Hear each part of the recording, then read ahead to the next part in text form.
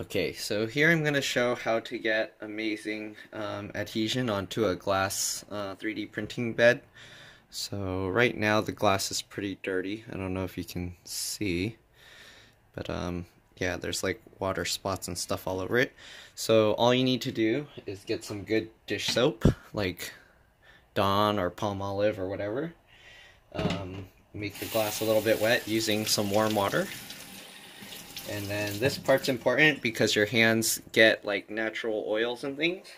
So what you do, you put some soap on it like that, and then you just rub it with your hand. That way the oils will also get removed from your hand as well. So do that on one side.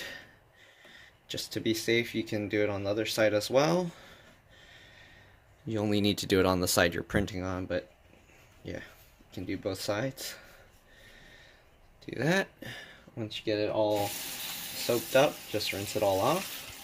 Make sure to keep using both hands, that way the oil is removed from your hands. So that way when you touch it, it doesn't get the grease back on it. So usually after I rinse off most of the soap, I'll do this a second time. Put a little more soap on it, just like that.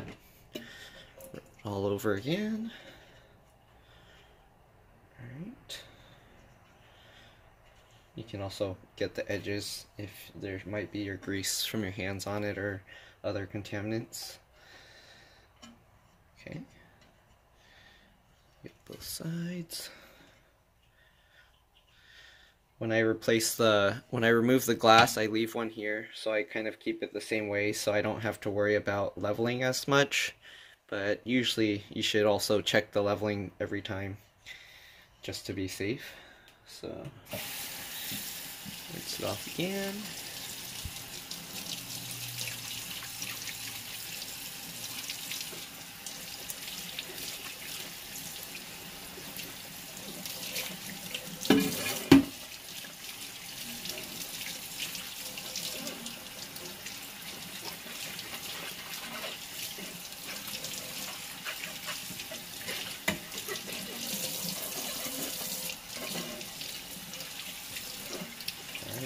And some people, they like to use glue sticks and stuff. This will actually clean off any glue stick residue you have. If you use washable glue stick, the glue stick will come off easily if you were having a hard time cleaning it off the plate. So, okay. So once you do that, try and handle it by the edges or the corners where it's not going to print.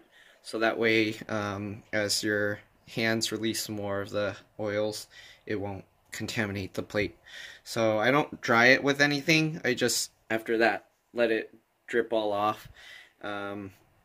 If your water has a lot of hard water contaminants like calcium or lime or whatever, you might want to dry it with something, but I usually found just letting it drip off like that, and then even while it's still wet, I just put it back on the 3D printer, and then while it's heating, it just evaporates the rest of the water pretty quickly. So after that, just take it to the 3D printer. So I'll just show you that in a bit. Alright.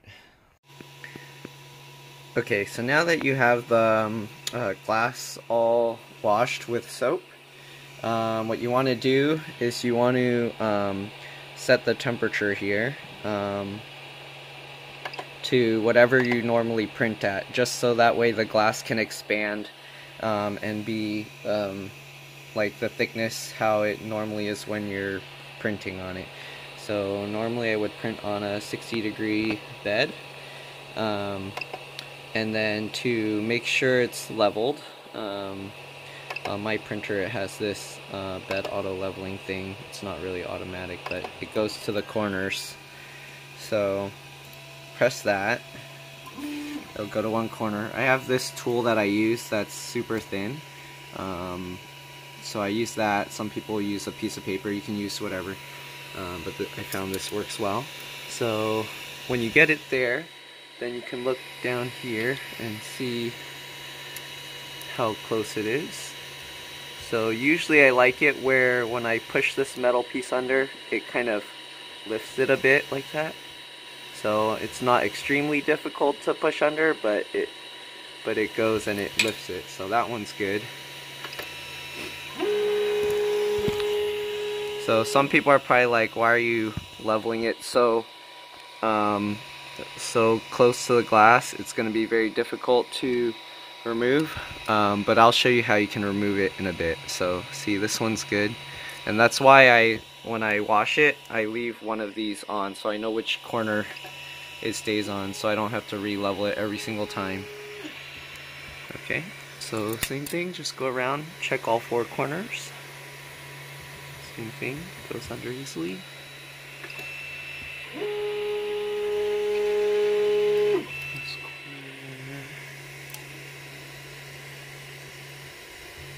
Okay, see? So it's like that. And then a good way to check it, one good way to check that your leveling is good is to print something that uses up like most of the plate. Preferably the outer edges first. I don't have that though, so I have one that I printed that takes up the whole plate, but it'll like go through the middle first.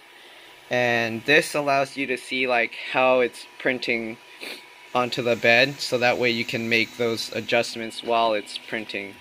So you'll see that if it's squished a lot or not squished at all, or none of the filament is coming out, and that'll help you know that, okay, this side is too close to the glass or too far from the glass. So as you can see, right now it's printing. So it's printing that square out. So that's kind of how I like it to be, like squished. Actually, towards the outer edges, it's going to be even less squished. So yeah, so I'll show you in a bit after this prints a bunch. If I need to adjust it, I'll adjust it. But yeah, pretty much if you see it's like to the point where nothing's coming out while it's printing, then you're gonna want to adjust the height so that it's more even. So here you can see the left is actually a little bit further, so it's darker. So that means I need to adjust that. Okay, so I'll adjust it and then I'll show you once it's printing more around the edges. Okay, so I found it was pretty even, and it was actually just the lighting. So as you can see, this design, it's actually printing a pretty big design all the way around. And one thing I forgot to mention, do not touch the glass while it's printing, because if you touch it and your hands have some grease on it, it's gonna leave some residue there, and the print won't stick. So with this, I also found, before I was cleaning it with like isopropyl alcohol and stuff like that, and it works fine the first few times, but once you start getting contaminants on the glass and you clean it with isopropyl alcohol, instead of cleaning up that contaminants, it actually will just basically disperse it into a thinner layer all across the glass. So eventually your prints won't stick at all. So this method actually works the best. A nice clean piece of glass. Just make sure, and then get it to kind of squish onto there. So if you can see, like the layers, at least for the middle, is kind of more thin to the point where you can almost see through it. So that helps it stick a lot. But yeah, don't touch the glass. If you do touch the glass, you're gonna have to wash it again and repeat the process from the beginning, leveling it and everything. But yeah, never touch the glass unless you want to redo it. And this, usually it'll keep the print sticking for quite a long time. You don't have to worry about the water underneath, but yeah, you can see like there's water underneath. It'll eventually all evaporate.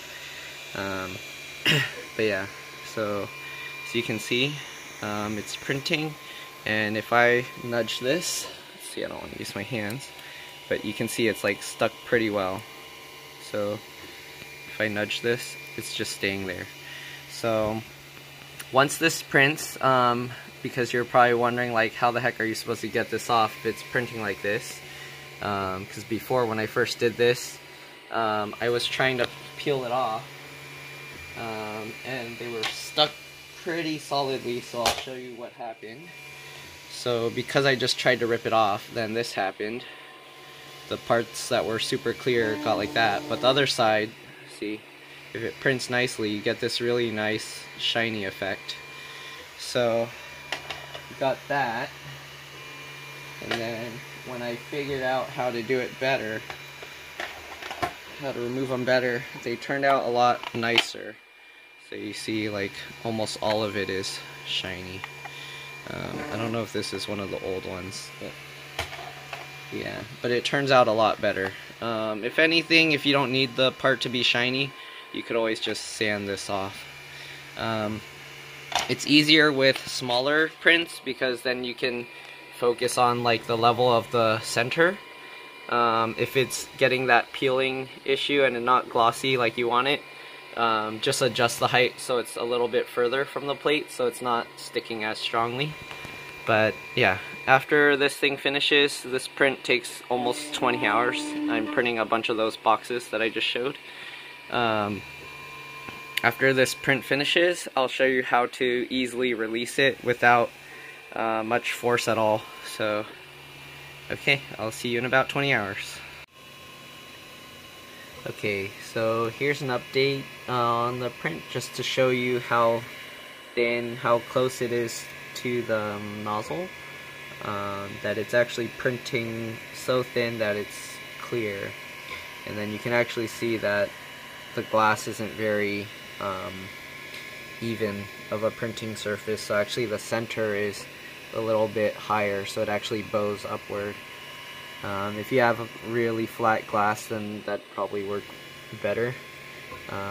Yeah, but you don't have to get the whole thing like smushed like this. Actually, it's good that it's like, if it's more like this, where you can't really see through it, but because the glass isn't completely flat, this is what I have to do.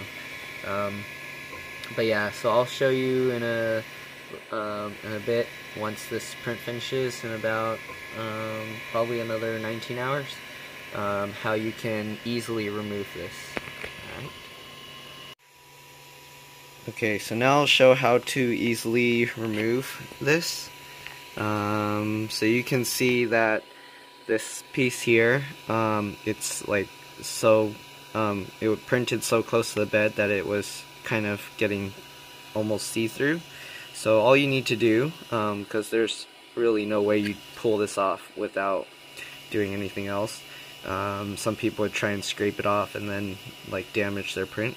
But all you need to do is get some water. I put it in this syringe so it's easier to do.